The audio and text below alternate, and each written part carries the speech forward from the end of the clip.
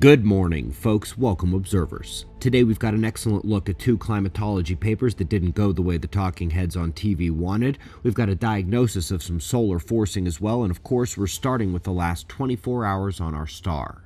Bit of another calm day here. Solar wind event is dying down in geospace, leaving us with our quiet sun. The Ryger cycle uptick is still expected within the next 5 weeks, and it should be a big one, perhaps the last major uptick of this solar maximum.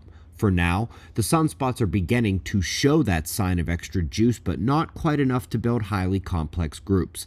The sunspots on the south kept spreading, to the point where the newer group growing behind them has actually become the biggest flare watch due to its rapid morphing and development into a magnetically complex group in such a short time. We'll have eyes open there. We will probably have another minor coronal hole stream enhancement to the solar wind in the coming days, likely Tuesday or Wednesday. It should be minor, as I said, but could reignite the polar auroral displays, and in terms of the filamentary eruptive activity, while it has in fact outpaced flare-driven CMEs for several days, the last day was quieter, and there only appear to be smaller filaments in Earth-facing heliographic longitudes right now. I think we can expect another quiet day overall, and we should really be enjoying those while they last. So, let's go to the science papers. Wasting no time with a big one here, the mid-Holocene cold bias is doing a lot of bad things to climatology in general. First, that bias from about 6,000 years ago makes them think modern warming is crazy. It's not. We're not even as hot as it was in the middle of the current interglacial cycle. And in terms of glacial versus interglacial cycles, we have been dancing on the precipice of the next glacial ice age for a while now. It's the pattern. Earth doesn't spend much time in warmth. Most of it is cold, and we have had a very lucky last 12,000 years. It is coming to a close.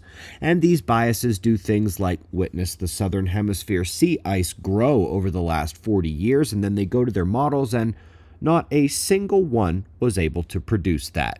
But we're told they can predict global temperatures 100 years from now.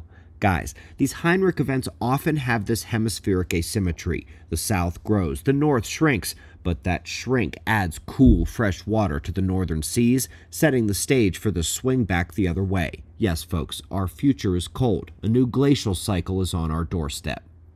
Now lastly, folks, since their model problems come from largely ignoring solar forcing, let's see a major development in their tracking of the #1 way solar particle energy of the aurora is spread through the ionosphere to the entire globe, setting off both slow trickle-down heating effects, cutting off OLR, the outgoing heat radiation loss, and rapidly stimulating the global electric circuit.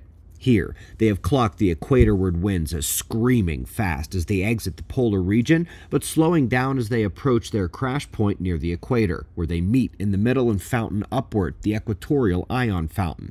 They have found that in the Great Mother's Day solar storm event 11 months ago, the disturbance wave was clocked at 660 meters per second at the 50th north latitude, think Canada, but it slowed to 150 meters per second by the time it was at the 37th. Middle of the USA. It's also like saying London versus the central Mediterranean. Their models don't work, and their revelation of the sun grows by the day. If only it wasn't the end of an age, and we're running out of time.